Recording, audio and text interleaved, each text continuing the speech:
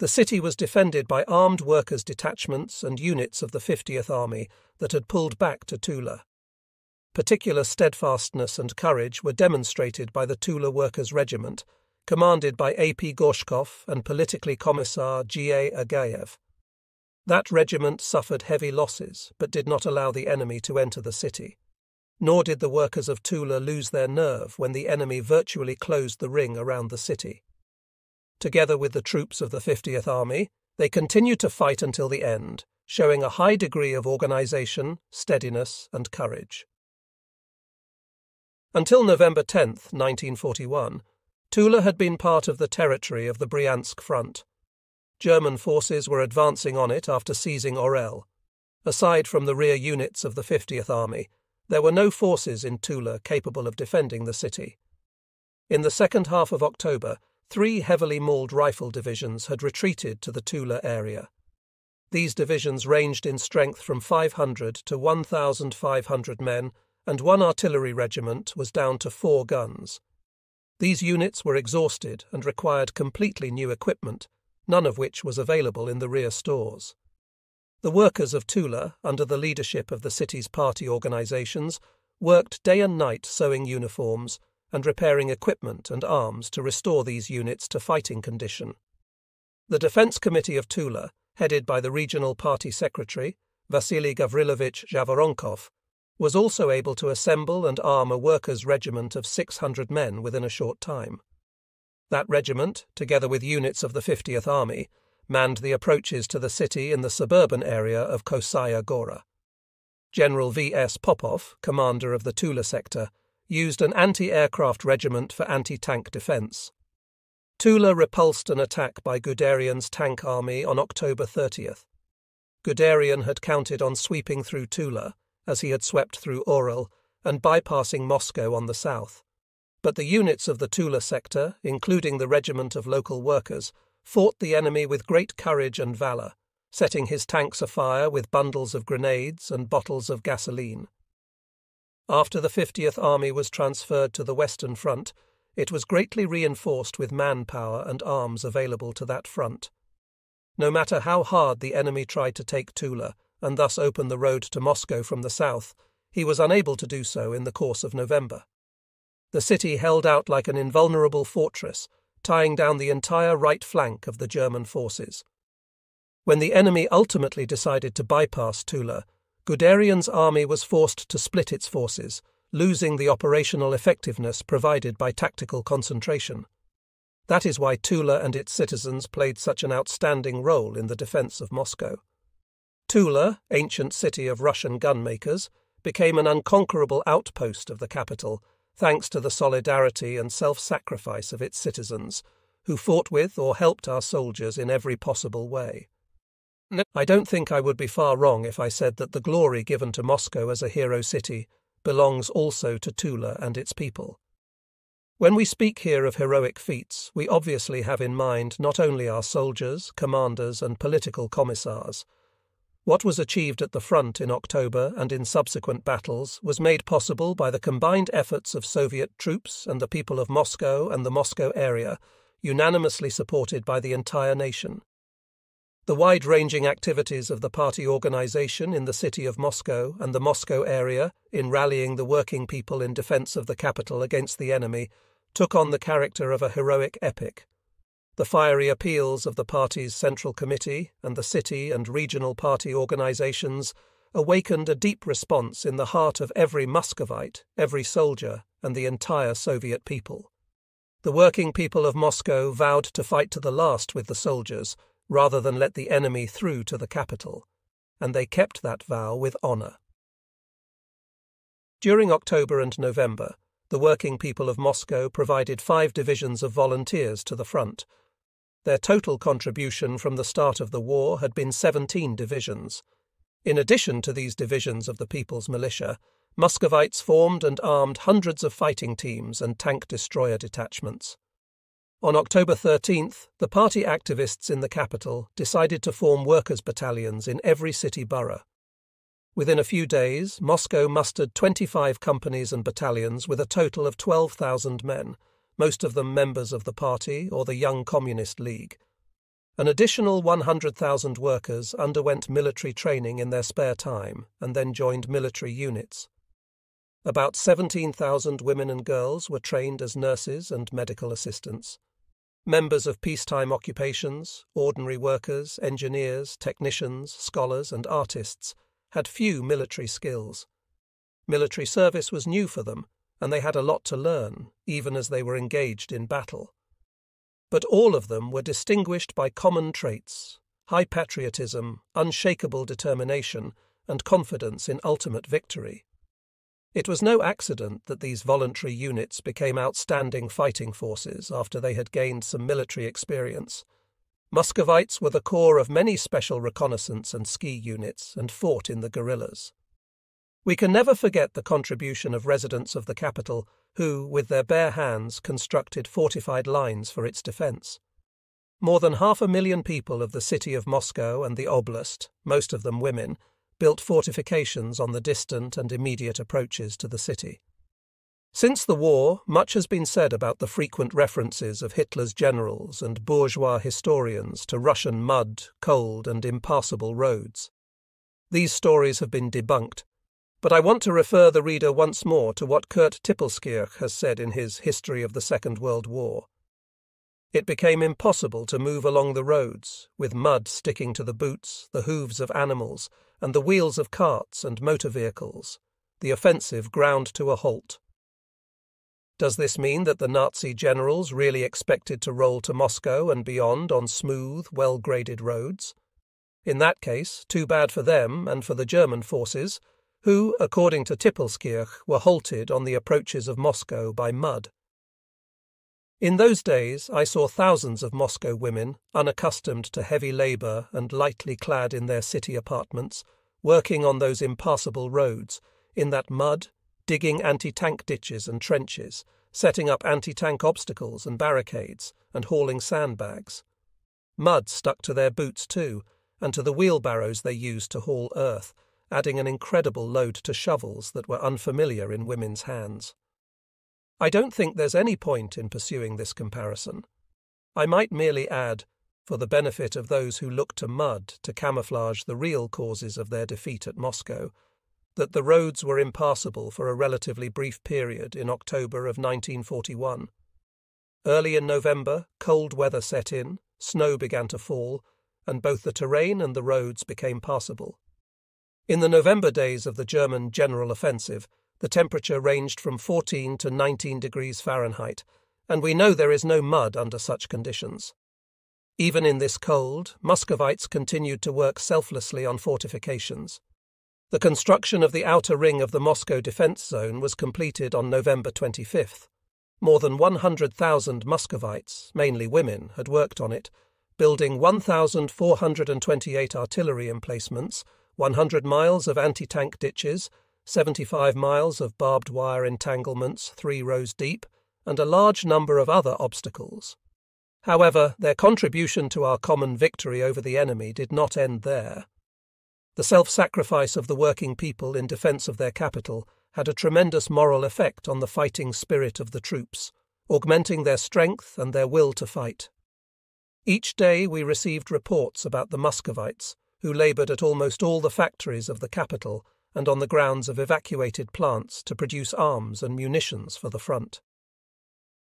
Defence production and civilian efforts during the battle for Moscow. Defence production was underway not only in large plants, but also in workshops of local craft industries and producer cooperatives. We must also not forget that thousands of air raid wardens were on duty day and night on the roofs of the capital. Hundreds of women and girls worked as hospital volunteers, surrounding wounded soldiers with love and care, restoring them to health. Additionally, there was the morale boost provided at the front by letters, telegrams, and packages sent by Muscovites and the people of the whole nation. During the entire period of the battle for Moscow, the troops received 450,000 packages and 700,000 pieces of clothing, some of which came from as far away as the Fraternal Mongolian People's Republic, which sent a delegation headed by Marshal Choibalsan to our front. Through the efforts of the Communist Party, the front and rear were welded into a single unbreakable unit, and that was a key factor in our victory at Moscow. Many difficult tests lay ahead of us. Although the enemy's October offensive had failed, the situation at the front remained extremely serious.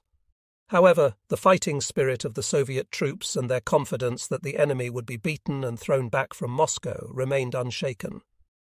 General Artemyev, the commander of the Moscow Reserve Front, was made Zhukov's deputy. Major General Ela Govorov, the deputy commander of the Moscow Reserve Front, was appointed Chief of Artillery for the Western Front. A few days later, he was ordered to take over command of the Fifth Army from General Lelyushenko, who had been wounded. Major General I.P. Kamera became the new artillery commander.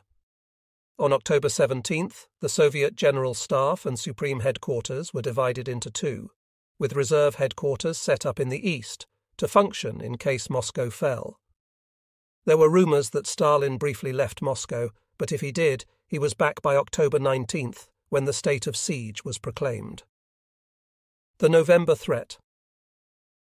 On November 1st, I was summoned to Supreme Headquarters, where Stalin asked, "We want to hold the military parade as well as the ceremonial meeting marking the October Revolution, November 7th. What do you think? Will the situation at the front allow us to hold these festivities in Moscow?"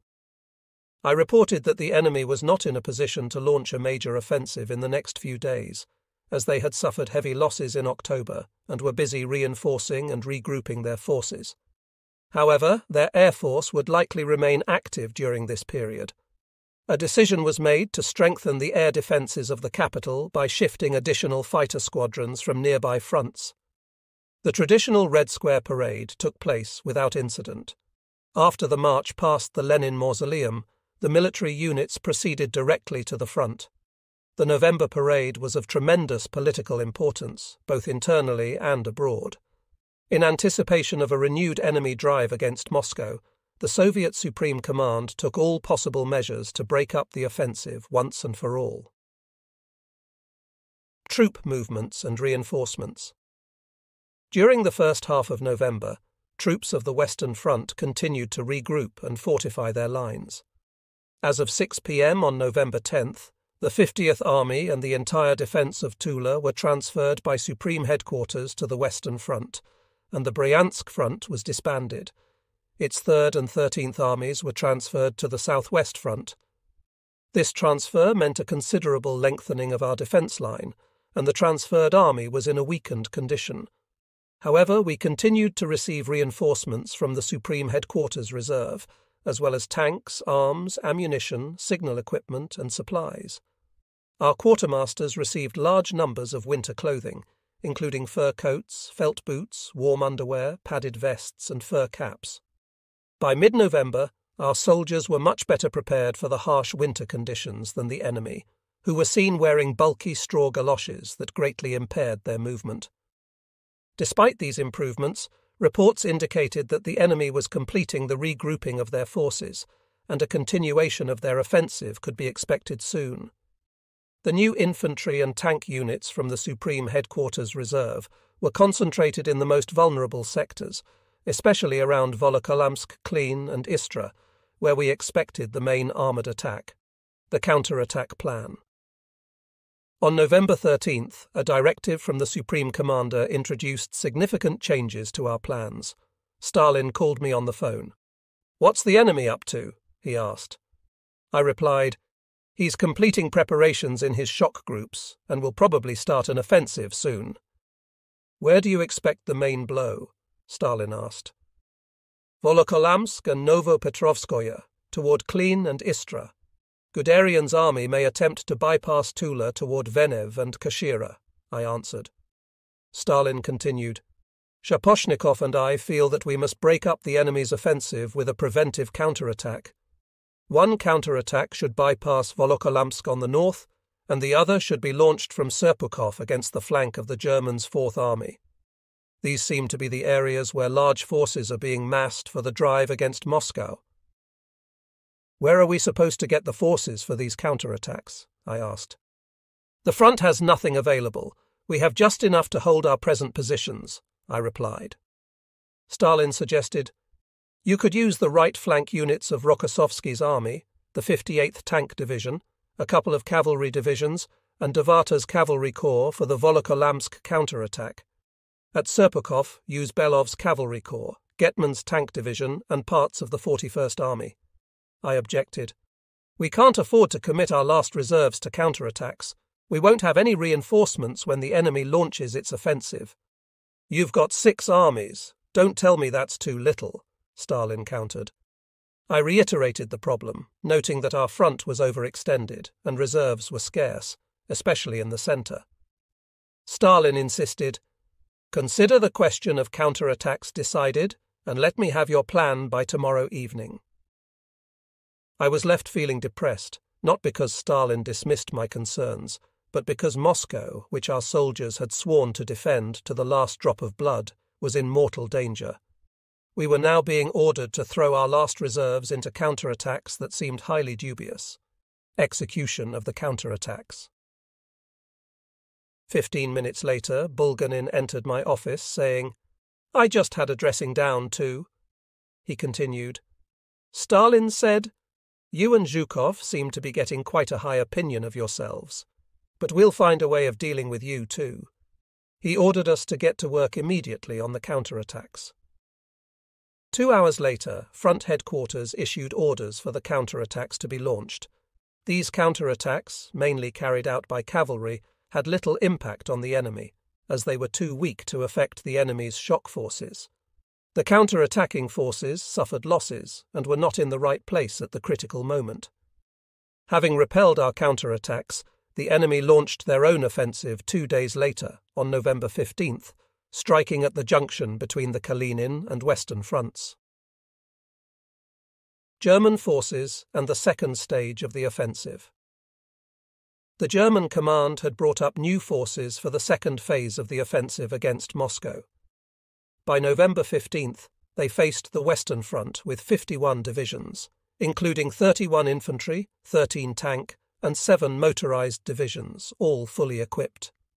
In the Volokolamsk, Klin, and Istra sectors, the Germans concentrated the 3rd and 4th tank groups, consisting of 7 tank divisions, 3 motorized divisions, and 3 infantry divisions, supported by 1,940 guns and a powerful air group.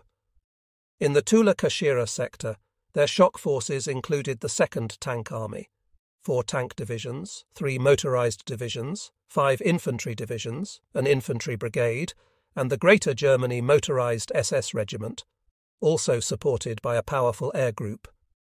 The Germans' 4th Field Army, consisting of 18 infantry divisions, 2 tank divisions, a motorized division, and a security division, faced the sectors of Zvenigorod, Kubinka, Narofominsk, Podolsk, and Serpukhov. Their orders were to hold down the Soviet forces, weaken them, and then launch an attack against the centre of the front toward Moscow. The second stage of the German offensive, code-named Typhoon, began on November 15th with an attack against the right flank of the 30th Army of the Kalinin Front. At the same time, the enemy attacked Soviet troops of the Western Front in the sector south of the Shosha River, on the right flank of the 16th Army. An auxiliary attack was also launched against the 16th Army near Teryaeva Sloboda. The enemy threw more than 400 medium tanks against our 150 light tanks during their drive toward Istra.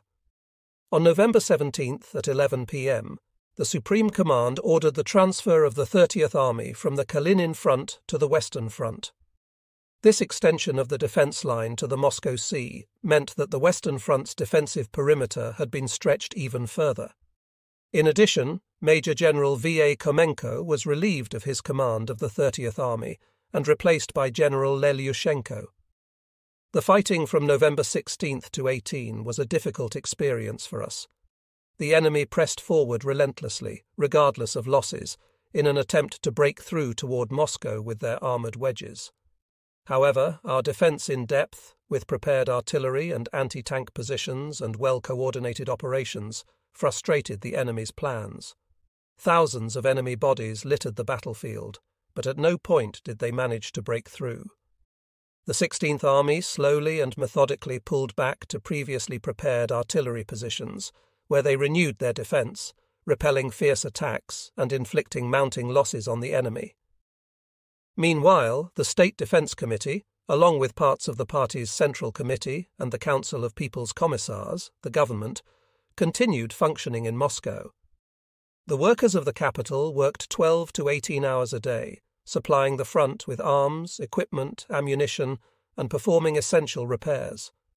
Soon after the Germans had effected their tactical breakthrough on the 30th Army sector of the Kalinin front and on the right flank of Rokossovsky's 16th Army, I don't remember the exact date, but I think it was November 19th, Stalin called me. He asked, "Are you sure we can hold Moscow?" I ask this with an aching heart. Tell me honestly as a party member. There is no question that we will hold Moscow, but we will need at least 2 more armies and 200 tanks, I replied. I'm glad to hear you're so sure, Stalin said. Call Shaposhnikov and tell him where you want the 2 reserve armies concentrated. They'll be ready by the end of November, but we have no tanks for now. Within half an hour, I arranged with Shaposhnikov to station the newly forming 1st Shock Army in the area of Yakroma and the 10th Army around Ryazan. Meanwhile, the enemy had launched an offensive on November 18th in the Moscow-Tula direction. Their 3rd, 4th and 17th Tank Divisions advanced in the Venev sector, where the 413th and 299th Rifle Divisions of the 50th Army were dug in. After breaking through the advanced defences, the enemy tank group seized Bolokovo and Dedilovo. To stem the enemy's advance, we quickly moved the 239th Rifle Division and the 41st Cavalry Division into the area of Uzlovaya. Fierce fighting, marked by the mass heroism of our troops, continued day and night. Units of the 413th Infantry Division particularly distinguished themselves. On November 21st, Guderian's main tank force succeeded in occupying Uzlovaya and Stalinogorsk. The enemy's 47th Motorized Corps advanced toward Mikhailov, and the situation around Tula became critical. At this point, the Military Council of the Western Front decided to reinforce the Kashira sector with the 112th Tank Division under Colonel A.L. Getman. The Ryazan sector was reinforced with a tank brigade and other units, while the Zarisk sector received the 9th Tank Brigade and the 35th and 127th Independent Tank Battalions.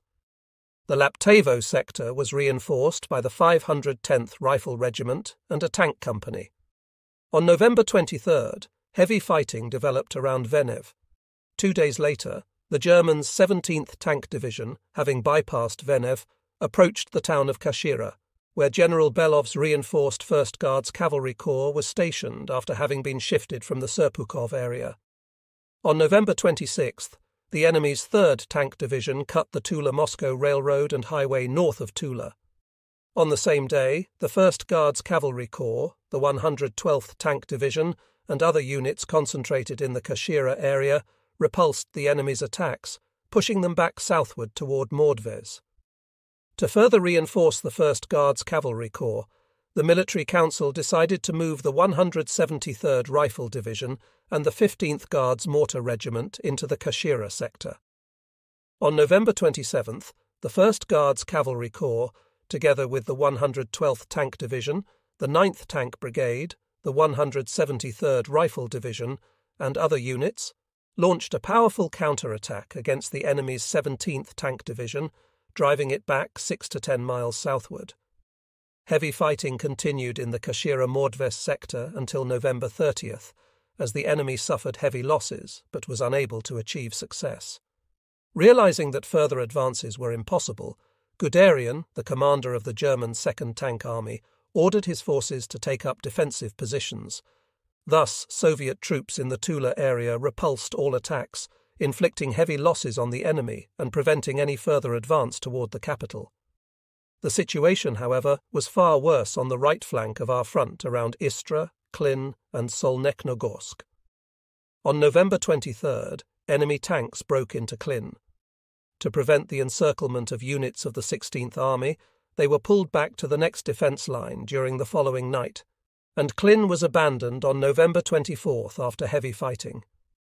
The loss of Klin created a gap between the 16th and 30th Armies, which was covered by a weak improvised group of units. On November 25th, the 16th Army was forced to pull back from Solnechnogorsk, creating a serious situation. The front's military council moved up all available units, including soldiers with anti-tank guns, isolated groups of tanks, artillery batteries, and anti-aircraft divisions, to support Rokossovsky's 16th Army. The enemy had to be contained until reinforcements, including the 7th Rifle Division from Zhukov and 2 tank brigades and 2 anti-tank artillery regiments from the Supreme Headquarters Reserve, could be moved into the Solnechnogorsk area. Our defence line began to bend inward in an arc, with some sectors greatly weakened, and it seemed as though the situation might be beyond repair. But the soldiers remained steadfast. As soon as reinforcements arrived, the enemy once again faced an insurmountable defence line. On the evening of November 29th, an enemy unit took advantage of the weak defence of a bridge across the Moscow-Volga Canal near Yakhroma, seized the bridge and crossed to the east bank. However, they were stopped by advance units of the newly formed 1st Shock Army under Lieutenant General 6th Kuznetsov and driven back across the canal after fierce fighting. On December 1st, the Nazis launched a surprise attack at the centre of our front between the 5th and 33rd Armies, advancing along the Minsk-Moscow highway toward Kubinka. They were halted at the village of Akulovo by the 32nd Rifle Division, which destroyed several enemy tanks with artillery fire. Many enemy tanks were also blown up in minefields. The enemy then turned toward Golitsino, where they were stopped by the front's reserve and units of the 5th and 33rd Armies. By December 4th, this breakthrough had been liquidated. The enemy left over 10,000 dead, 50 destroyed tanks, and a large amount of equipment on the battlefield. This marked the last attempt by German forces to break through to Moscow. The sequence of events was equally tense in other sectors under attack from the enemy's principal shock forces. The divisions on the right flank of the enemy's Volokolamsk grouping reached a point 5 miles northeast of Zvenigorod on December 2nd, but were unable to advance further on the following day. To support their other attacking forces, the enemy opened an offensive on the quiet Naro-Fominsk sector on December 1st. They succeeded in breaking through the front of the 33rd Army and advanced to Apralevka. However, parts of the 5th, 33rd and 43rd Armies counterattacked on December 3rd and 4, forcing the enemy back to the west bank of the Nara River. By the beginning of December, it was evident from the nature of the military operations and the strength of the enemy's attacks that their offensive was grinding to a standstill. The Germans had neither the manpower nor the resources to continue their drive. From the interrogation of prisoners, we established that the enemy had suffered heavy losses. Some companies were reduced to just 20 or 30 men, their morale had deteriorated, and they no longer believed in the possibility of capturing Moscow. Our troops, despite suffering great losses and exhaustion, never allowed a major breakthrough. Reinforced by reserves and motivated by party appeals, they fought with renewed determination. Over the course of the second phase of the German offensive, the Nazis lost 155,000 dead and wounded, 800 tanks, at least 300 guns, and 1,500 planes. These heavy losses, the collapse of their blitzkrieg plans, and their failure to capture Moscow caused significant demoralization within the German forces.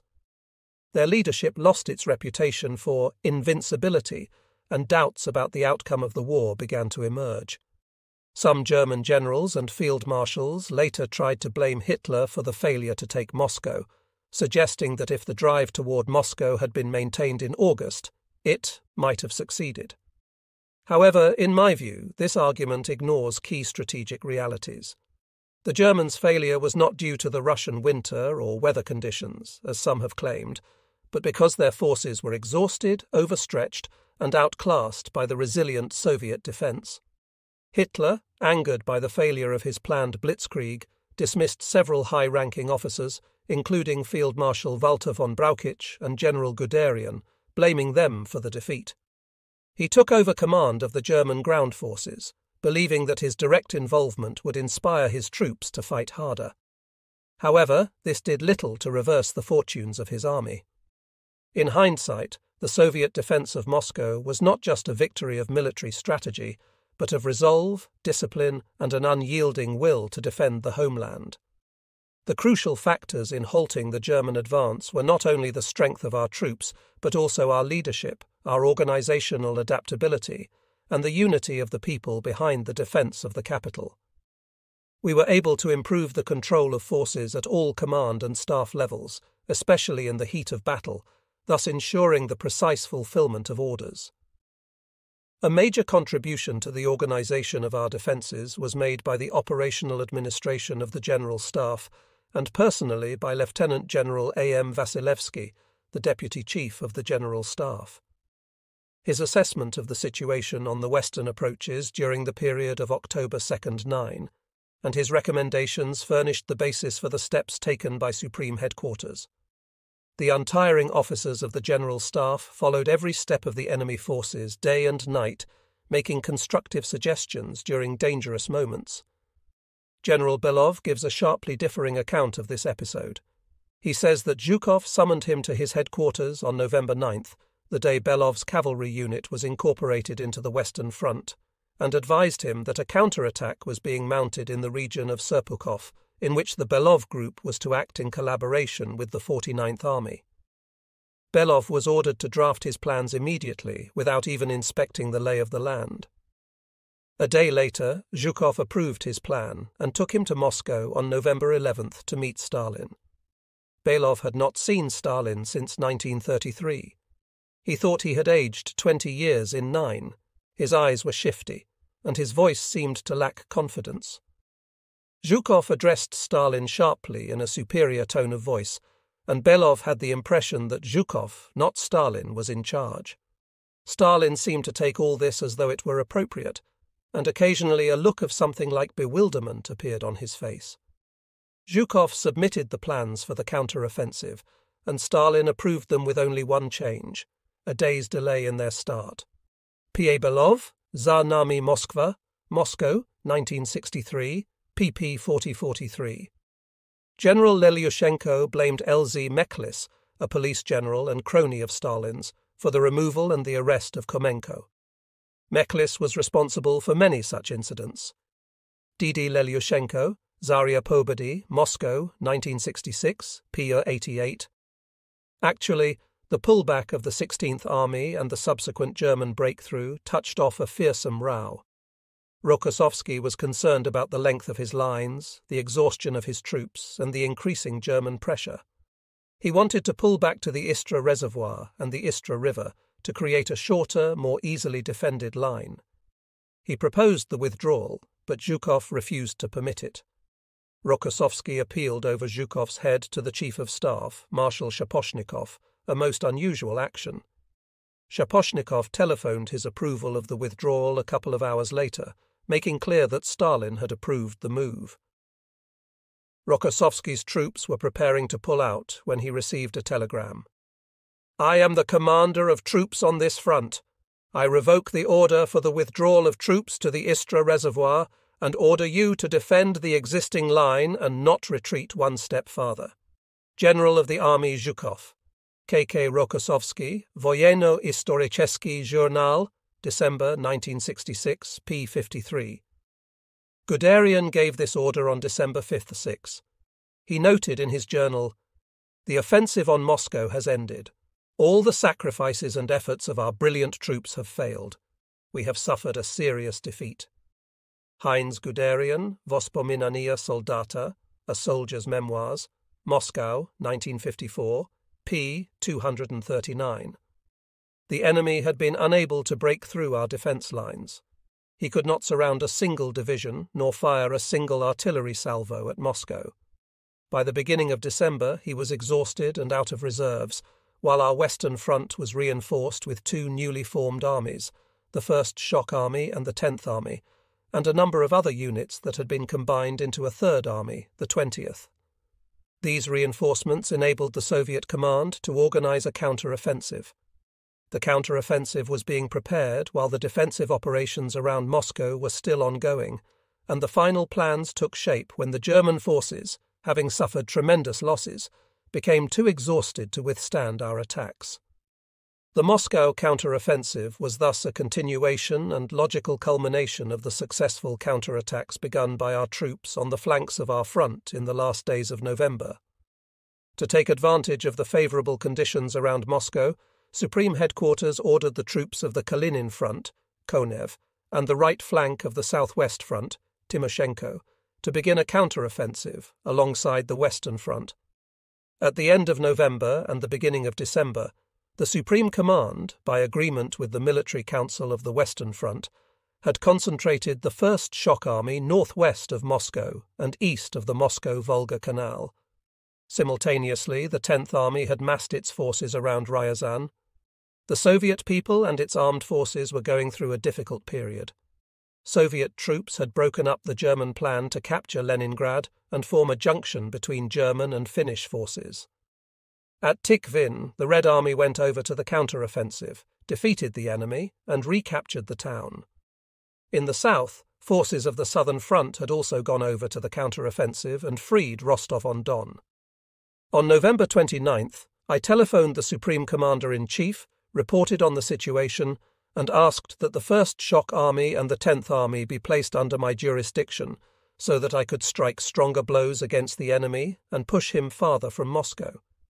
Stalin listened attentively to what I had to say and then asked, "Are you sure that the enemy has reached a state of crisis and is incapable of introducing new groups into his forces?" "The enemy is exhausted," I said, "but without the help of the First Shock Army and the 10th Army, the troops of my front will be unable to eliminate any dangerous salients. If we don't eliminate these salients now, the enemy may be able to reinforce his groups in the Moscow area by bringing up large reserves from the north and south later. Then our situation would be much more serious." Stalin said he would discuss the matter with the General Staff.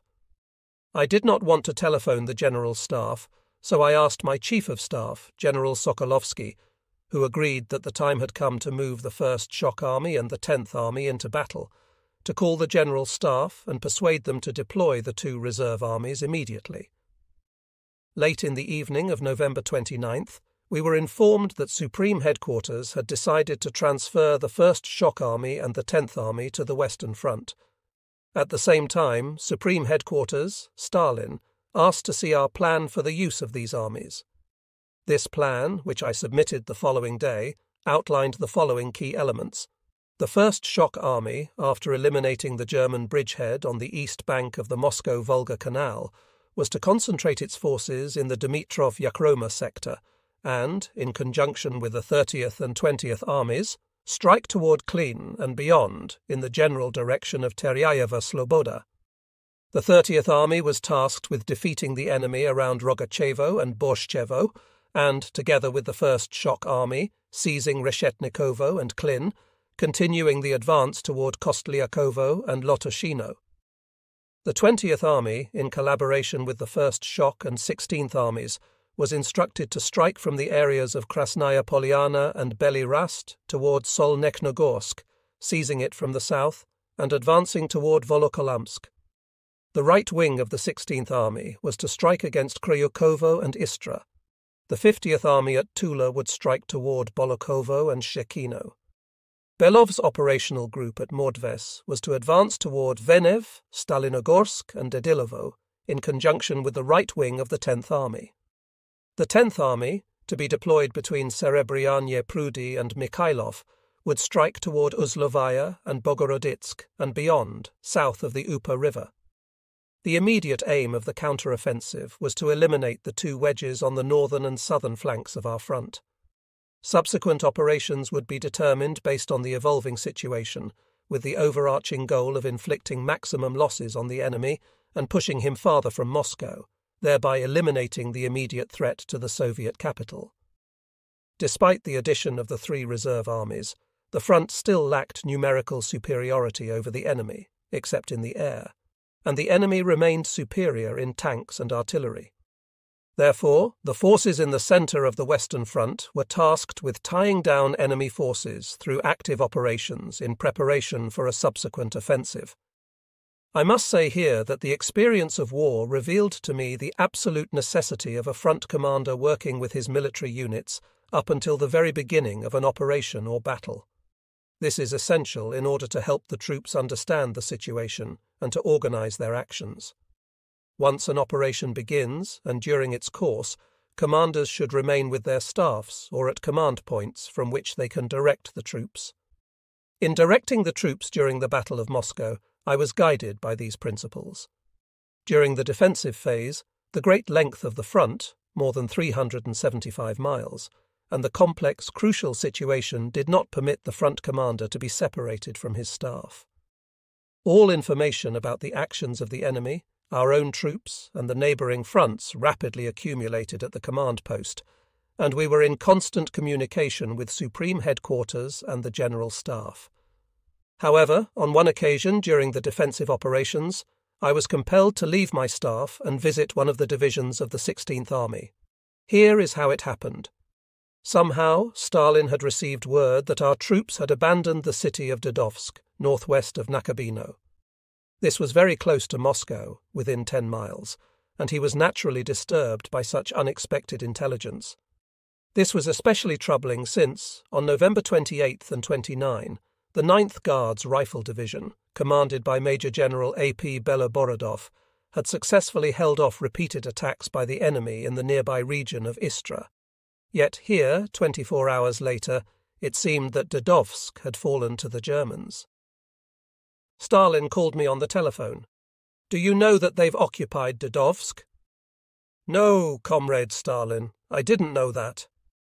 The chief didn't wait to find out why I was uninformed. He snapped angrily. "A commander should know what's going on at the front." He ordered me to proceed immediately to the spot and personally organize a counterattack to retake Dudovsk. I argued that it was not wise to leave front headquarters at such a tense moment. "Never mind," Stalin said. "We'll get along somehow. Leave Sokolovsky, the chief of staff, in charge." Hanging up the phone, I quickly got hold of General Konstantin K. Rokossovsky of the 16th Army and asked why headquarters knew nothing about the loss of Dudovsk. He explained that the Germans didn't have Dudovsk, and that the place in question must be the village of Dedovo. He said that the 9th Guards Rifle Division was engaged in heavy battles in the region of Kovanskoye, Dedovo, and Snigiri, attempting to prevent a German breakthrough along the Volokolamsk highway toward Dedovsk and Nakabino. It was clear that the report Stalin had received was a mistake. I decided to call headquarters and explain the misunderstanding, but it was like trying to drive a nail into a stone. Stalin was in a towering rage and demanded that I go immediately to Rokossovsky and do everything necessary to ensure that this village was recovered from the enemy. Moreover, he insisted that I take along the 5th Army commander, General Leonid A. Govorov, because he is an artilleryman and can help Rokossovsky organize artillery fire. There was no sense in arguing. When I called General Govorov, he protested vigorously that there was no point in such a trip.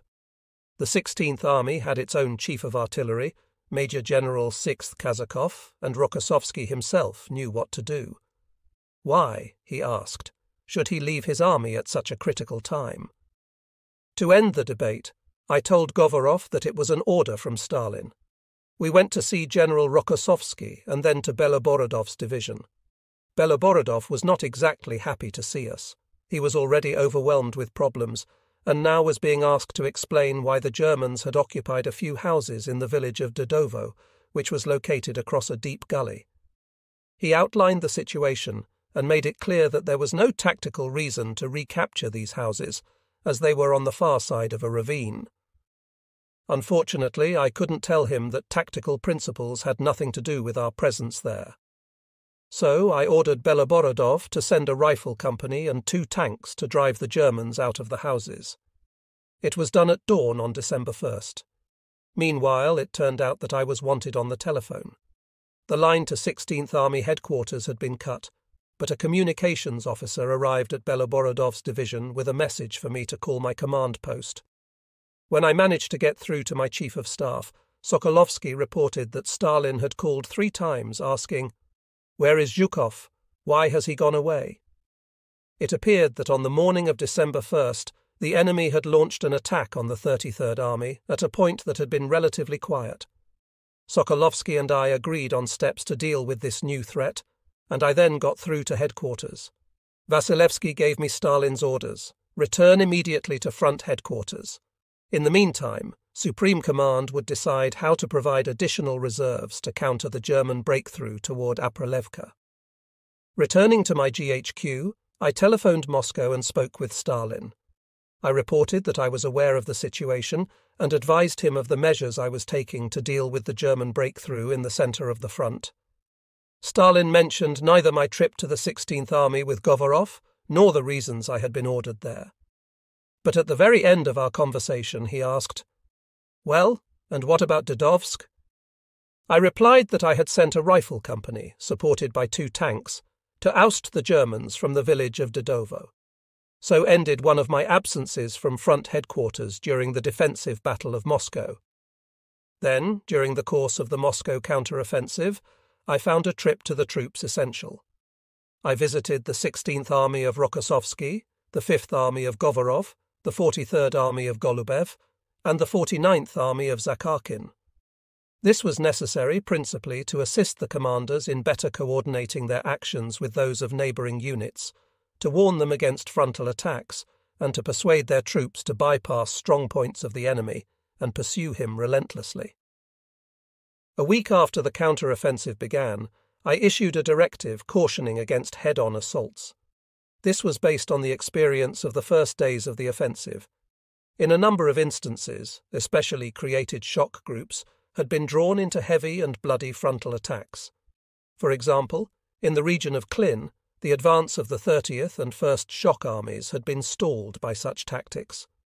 On December 19th, during an attack on the village of Palashkino, 14 miles northwest of Rusa, Major General L.M. Dovator, commander of the 2nd Guards Cavalry Corps, lost his life. His body was sent to Moscow for burial. Upon my request, the Presidium of the Supreme Soviet of the USSR posthumously awarded him the title of Hero of the Soviet Union on December 21st. Dovator was succeeded by Major General I.A. Pliev, who had commanded the 3rd Guards Cavalry Division. On the left wing of the Western Front, units of the 50th Army and General Belov's Cavalry Corps had launched their offensive on December 3rd in an effort to defeat Guderian's tank army around Tula. The Germans' 3rd and 17th Tank Divisions and the 29th Motorized Division pulled back from Venev, leaving 70 tanks on the battlefield. Guderian's 2nd Tank Army had greatly overextended itself in its attempt to bypass Tula and had no reserves left. On December 6th, our new 10th Army joined the battle at Mikhailov, where the enemy put up a stubborn defence to cover the flank of the retreating 2nd Tank Army. On December 8th, the 50th Army launched an attack from Tula and threatened to cut off the enemy forces retreating from Venev and Mikhailov. Both the Western Front Command and Supreme Headquarters provided constant air support for the advance of Belov's Cavalry Corps and the 50th and 10th Armies. Threatened by deep inroads on its flanks and lacking the forces to parry the attacks of the Western Front and the operational group provided by the Southwest Front, Guderian's army began to pull back rapidly through Uzlovaya and Bogoroditsk towards Sukhinichi, leaving behind heavy weapons, trucks, tractors, and even tanks. In the course of 10 days, troops on the left wing of the Western Front inflicted a serious defeat on Guderian's 2nd Tank Army, advancing 85 miles. To the left of the Western Front, troops of the Bryansk Front, reconstituted on December 18th, also pursued their advance.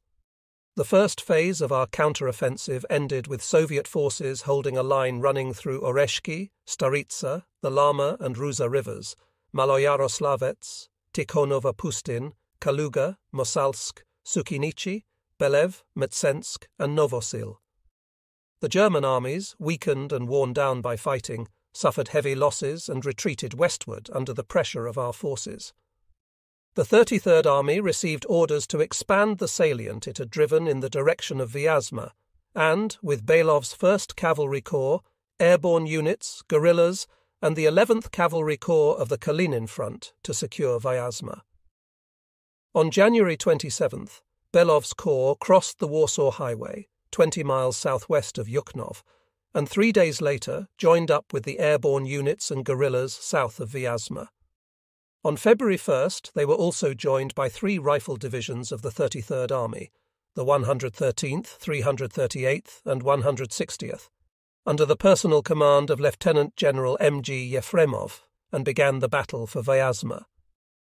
To reinforce Belov's 1st Cavalry Corps and coordinate operations with the 11th Cavalry Corps of the Kalinin Front, Supreme Headquarters ordered the 4th Airborne Corps to be dropped in the area of Ozereknia, west of Vyazma. However, due to a lack of transport planes, only the 8th Airborne Brigade, 2,000 men, could be delivered to the target area.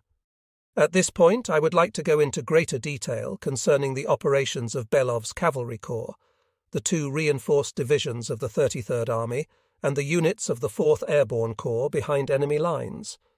In its drive from Narofominsk toward Vyazma, the 33rd Army advanced rapidly by January 31st to the area of Shansky Zavod and Domanovo, where it encountered a broad gap in the enemy defences. The absence of a continuous front line suggested that the Germans did not have enough forces to strongly defend Vyazma.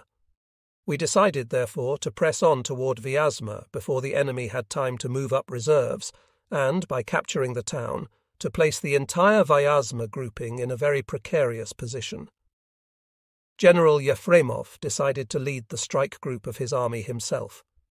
When General Yefremov's group reached the outskirts of Vyazma, the enemy pinched off the base of the gap, cutting off Yefremov's group and restoring the front line along the Ugra River. The right flank of the 33rd Army was at Shansky Zavod, while its neighbour to the left, the 43rd Army, was held up at Medin, preventing it from coming to the aid of Yefremov's group as ordered. When Belov's Cavalry Corps reached the Vyazma area and joined Yefremov, it too found itself cut off. By the time the 8th Airborne Brigade was dropped to reinforce our troops around Vyazma, the Germans had been able to bring in large reserves from France and other areas, greatly strengthening their defences. We were forced to abandon the entire group in a forested area southwest of Vyazma, where several guerrilla units were based. For the next 2 months, Belov's Corps, Yefremov's group, the airborne units and the guerrillas operated behind enemy lines, inflicting serious blows on enemy manpower and equipment. For instance, on February 10th, the 8th Airborne Brigade and guerrillas occupied the area of Moshanovo and Diaglevo, destroying the headquarters of the 5th German Tank Division and seizing many trophies. After establishing radio contact with Belov and Yefremov, Front Command did everything possible to supply their forces by air with munitions, medicine and food, while evacuating a large number of wounded. Major General V.S. Golushkovich, the operations chief at Front Headquarters, and several signal officers visited the isolated group repeatedly. However, by early April, the group's position had deteriorated significantly. The enemy massed large forces to eliminate this thorn in their side before spring. A thaw at the end of April hindered the group's maneuverability and its links with the guerrillas, who had been supplying food and fodder. On request from Generals Belov and Yefremov, the Front Command approved a plan for the isolated troops to rejoin the main forces. They were to move through guerrilla territory toward Kirov, where the 10th Army was planning to break through the enemy's defences to meet them. Belov's Cavalry Corps and the airborne units executed these orders precisely. After a long horseshoe-shaped course, they rejoined the 10th Army sector in late May or early June. However, General Yefremov considered the route too long for his exhausted troops and appealed directly to Supreme Headquarters for a direct breakout across the Ugra River. Stalin called me to ask if I agreed. I replied with a categorical no, but the chief insisted that Yefremov was an experienced commander and should have his way. Stalin ordered an attack in the direction of the proposed breakout. The attack was prepared by the 43rd Army and carried out, I believe, on May 17th or 18. However, there was no movement from the other side. We later learned that the Germans had detected Yefremov's movement toward the Ugra River and intercepted the breakout attempt. Yefremov, who fought heroically, was killed in the ensuing battle, along with many of the brave soldiers in his detachment. General Yefremov had taken command of the 33rd Army on October 25th, when the Germans were advancing on Moscow. His forces fought courageously, preventing the enemy from breaking through their lines. Yefremov was awarded the Order of the Red Banner for his valour during the Battle of Moscow. Among those who died with him was his artillery chief, Major General P.N. Ofrosimov, who was a classmate of mine at the Red Army courses for higher commanders in 1929–30. General Ofrosimov was a fine, capable artillery officer and a man with a deep soul. Belov's group travelled a long and difficult road, skillfully avoiding large enemy forces and destroying smaller ones along the way. It eventually rejoined the main Soviet forces through the gap created by the 10th Army.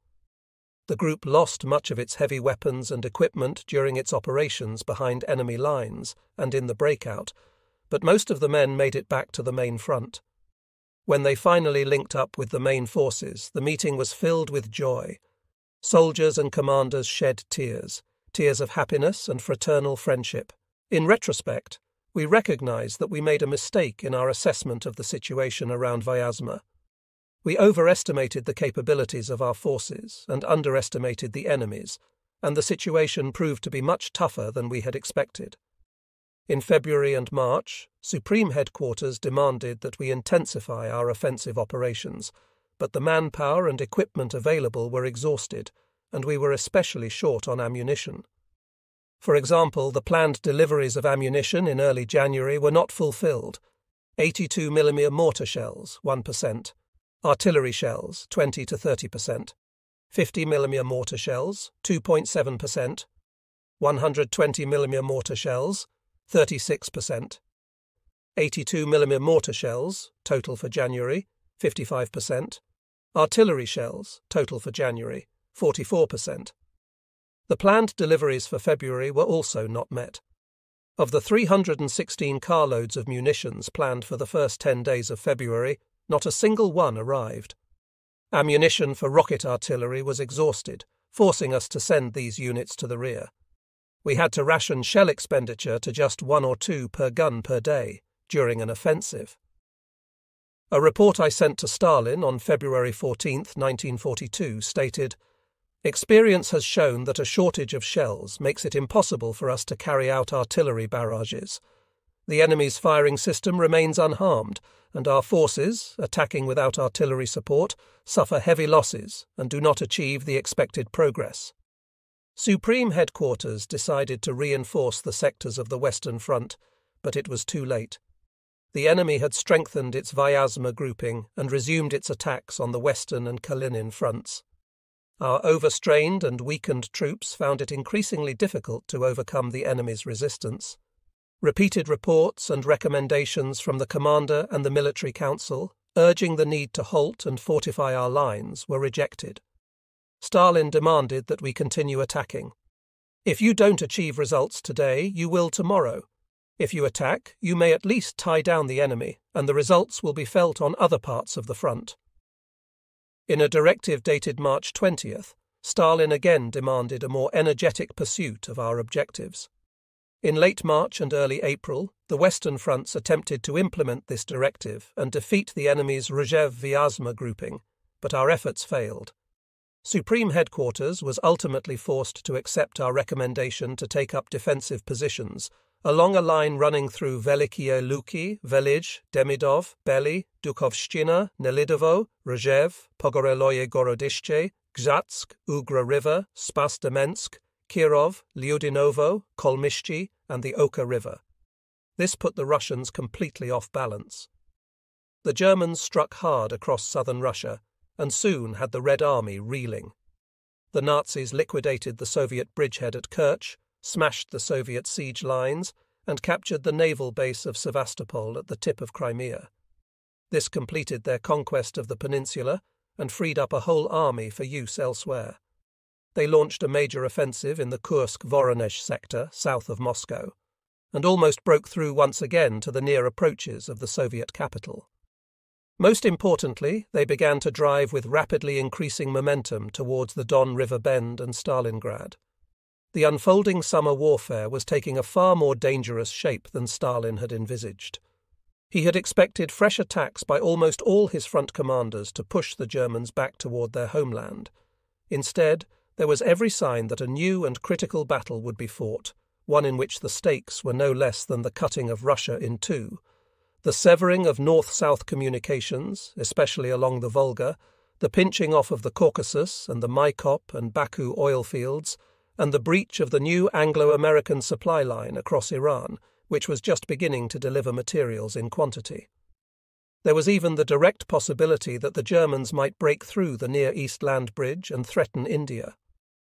During the early stages of the Stalingrad crisis, Zhukov remained commander of the Western Front, where little was happening. However, as his account makes clear, he was often at Supreme Headquarters in Moscow, advising Stalin or arguing with him about the major decisions of the war. As tension rose over the south and Stalingrad, Stalin began to reorganize his forces. He created new commands at the front and sent his most battle-tested commanders. First, General Vasilevsky was dispatched to the scene, followed by major political associates, Georgy M. Malenkov, Nikita S. Khrushchev, and Vyacheslav Malishev, the commissar of the armament industry. But none of these moves halted the Nazis in their pell-mell rush for the Volga and Stalin's namesake city.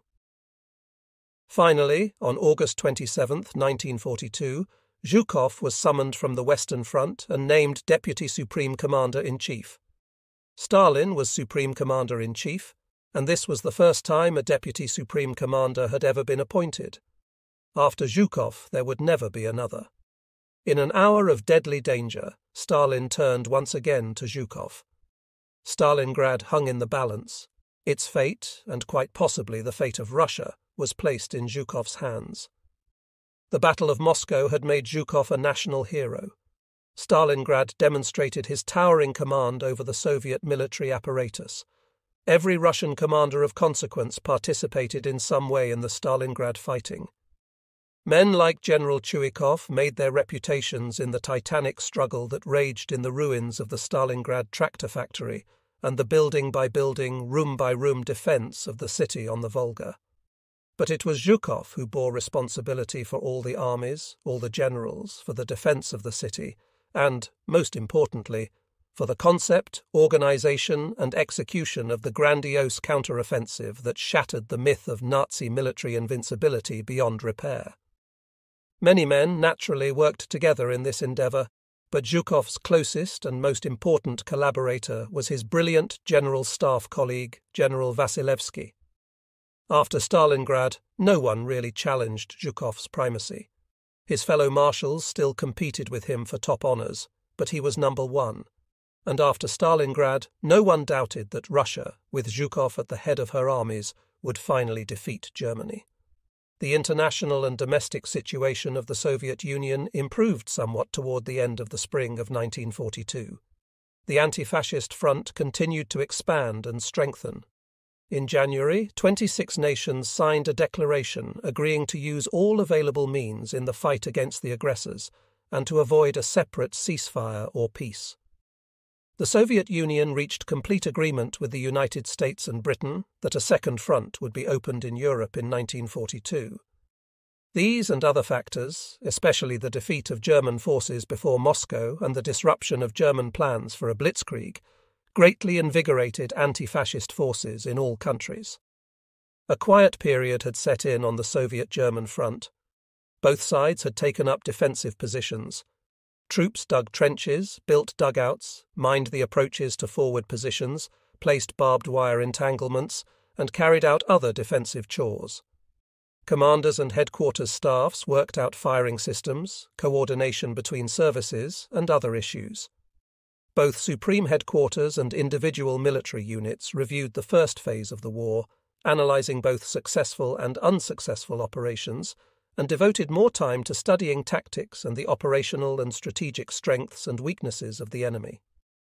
The Soviet people, inspired by the Red Army's great victory around Moscow, laying the basis for a fundamental turning point in the war, completed the wartime reorientation of the Soviet economy. Increasing numbers of new tanks, planes, artillery pieces, rockets, and munitions began to reach the armed forces. New strategic reserves were being formed in the country's interior. The increasing production capacity of Soviet tank and artillery industries allowed Supreme Command to begin forming separate tank corps and armies, supplied with the most modern equipment available. The armed services also began receiving modernized 45mm anti-tank guns and new 76mm guns.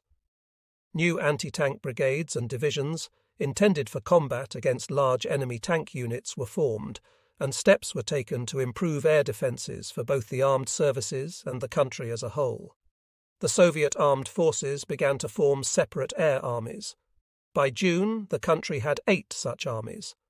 The long-range bomber force and air reserves of Supreme Command also received reinforcements.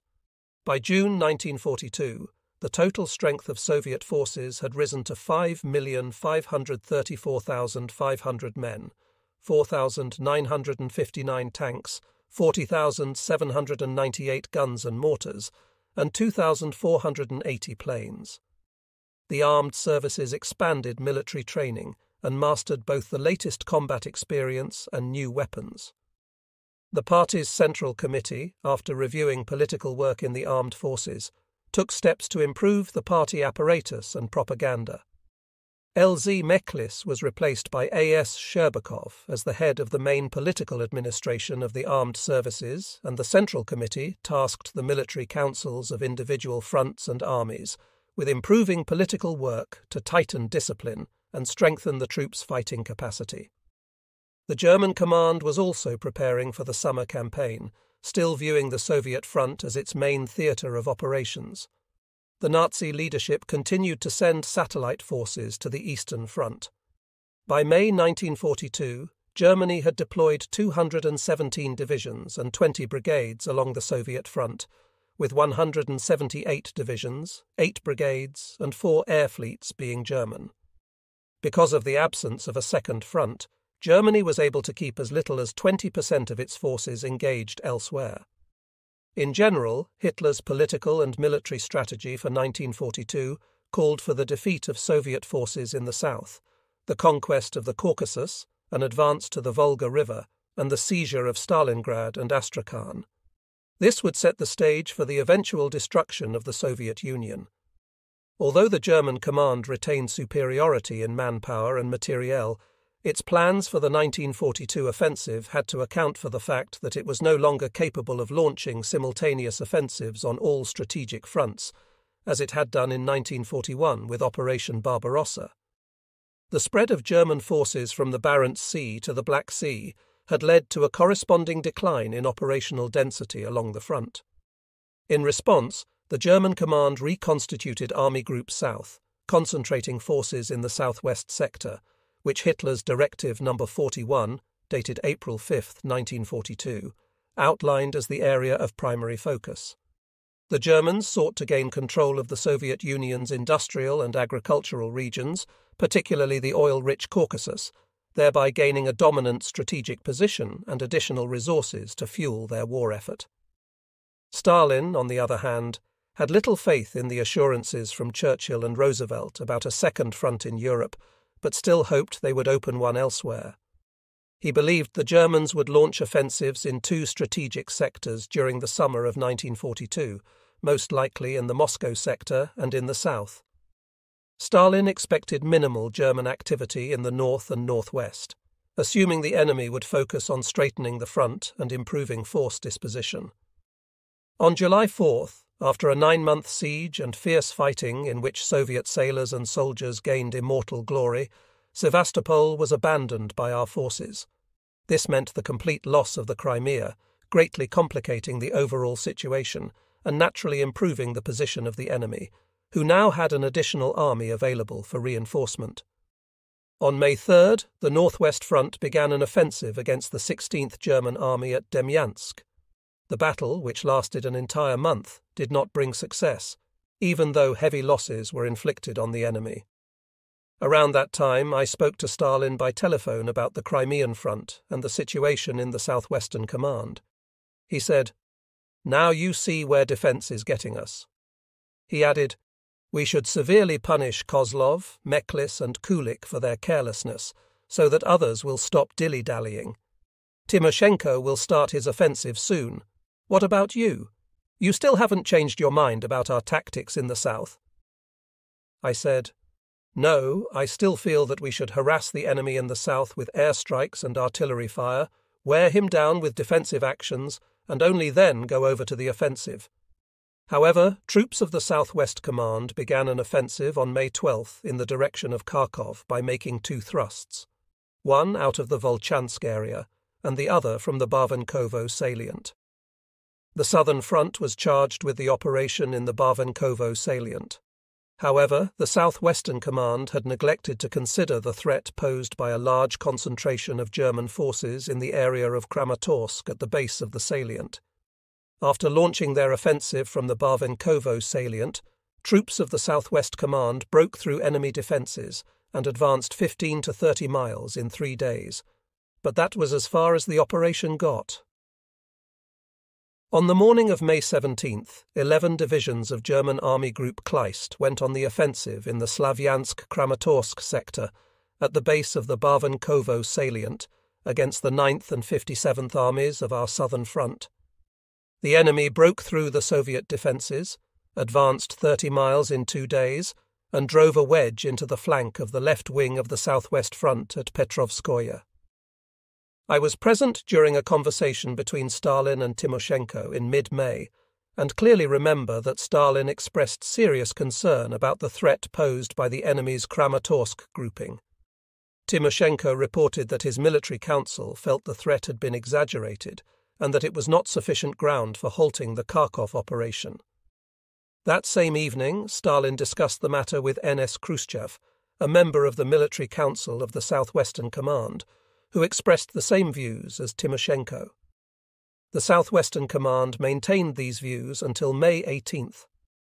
On the evening of May 18th, the deteriorating situation began to give serious concern to General Vasilevsky, the acting chief of General Staff, who urged Stalin to halt the Kharkov operation and to use our forces in the Barvenkovo salient to parry the attack by the enemy's Kramatorsk grouping.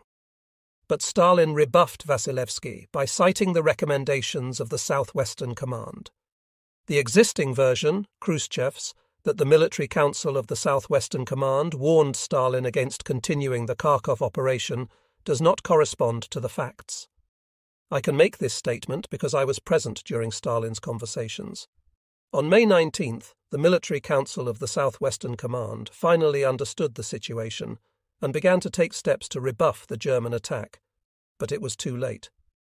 By May 22nd, the 6th and 57th Armies, parts of the 9th Army, and General L.V. Bobkin's operations group were completely encircled.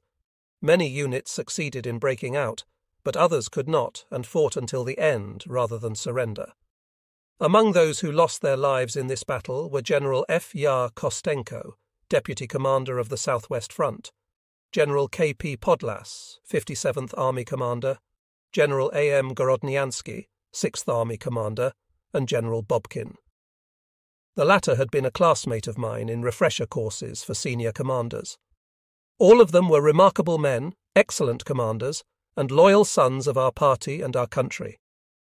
When we analyze the failure of the Kharkov operation, it is easy to see that the basic reason for it was an underestimation of the serious threat posed to the Southwest Command and our failure to position Supreme Headquarters reserves in the area.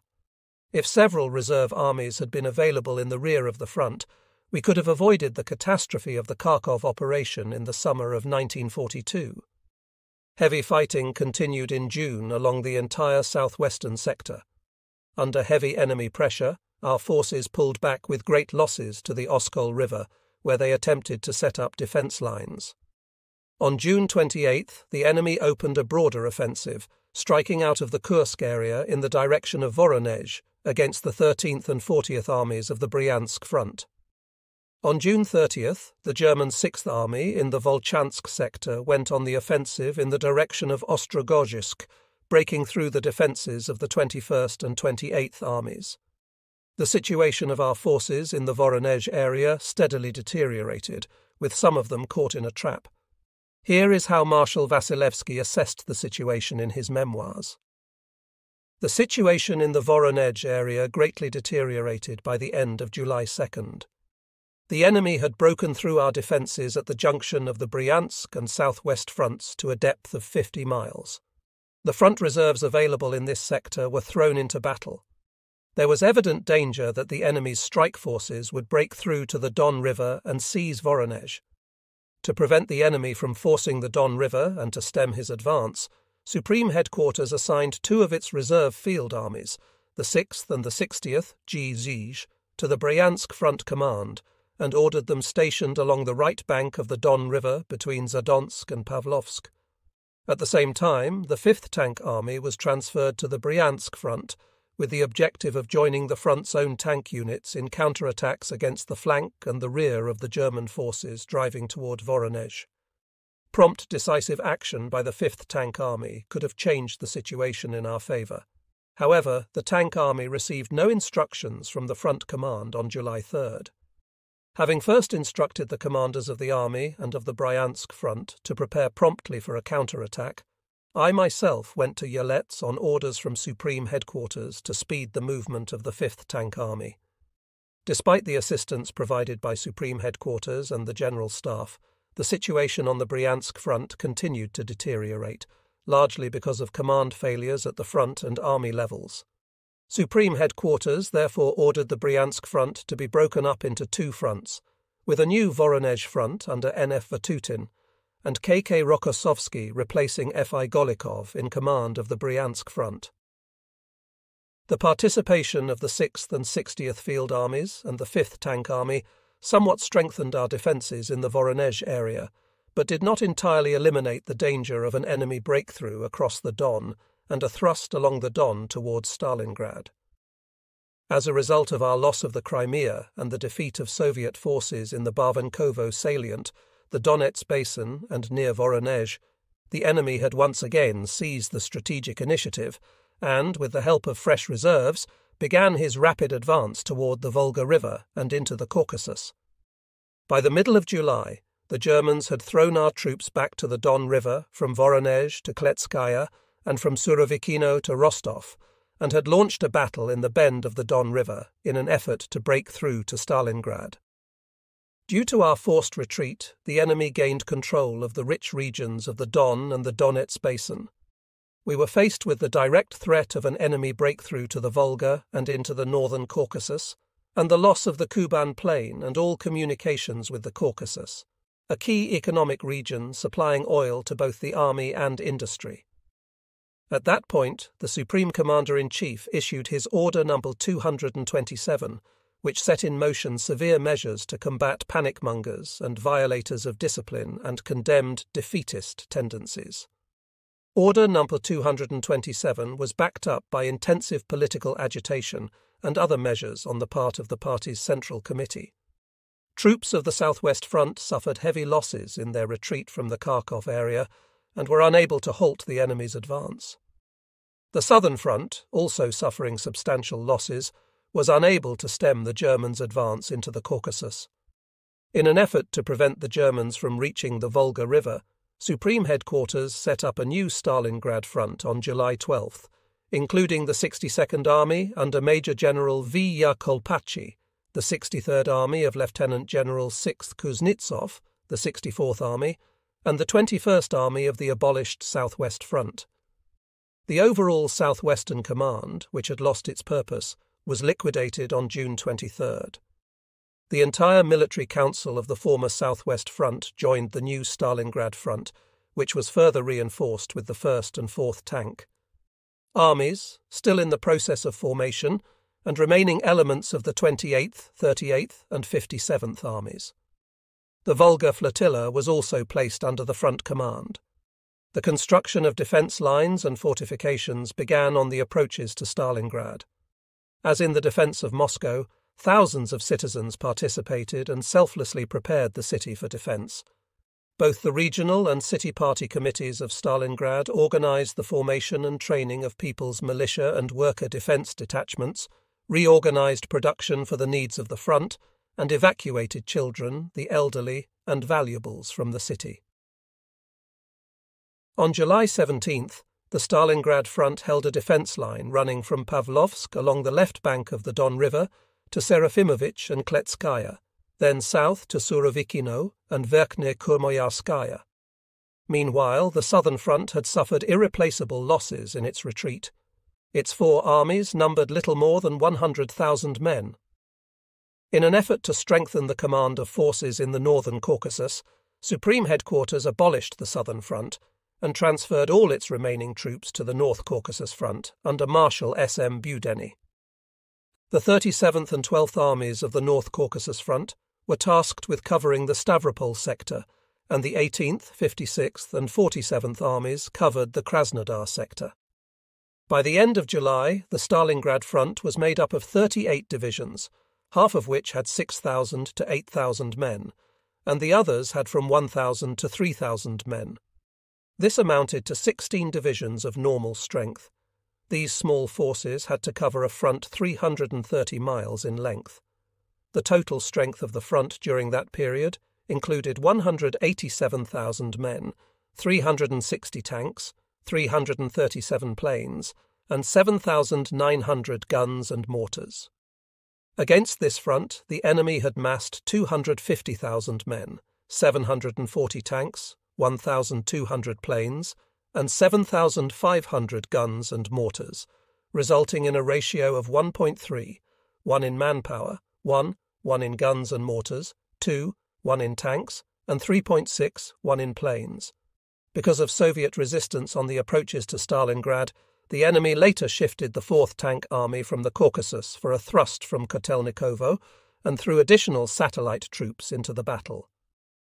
Directive No. 45 of the German High Command, dated July 23rd, ordered Army Group B to cover its northern flank along the middle course of the Don River, where Hungarian, Italian and Romanian forces took up positions, to seize Stalingrad and Astrakhan and gain a stronghold on the Volga River, thus cutting off the Caucasus from the rest of the Soviet Union. To achieve this objective, the Army Group had the support of the 4th Air Fleet, with 1,200 planes. On July 26th, German armoured and mechanized forces broke through the defences of the 62nd Army in the Don River bend and reached the Don in the area of Kamensky, north of Kalach.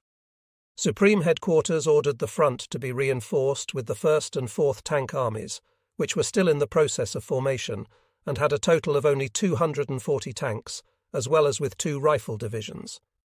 These additional forces were unable to stop the enemy's advance, but helped to slow it down.